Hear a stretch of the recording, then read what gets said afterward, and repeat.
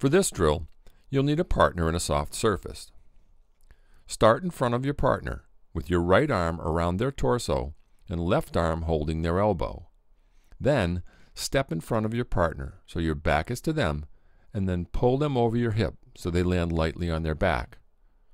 As your partner is falling to the floor, continue to hold on to their arm with your left hand. From this position, step your left foot over your partner's head and simultaneously wrap your right arm over your left arm and lock up your partner's arm. You will then lean back to secure the hold for a second. Reset and then repeat the sequence.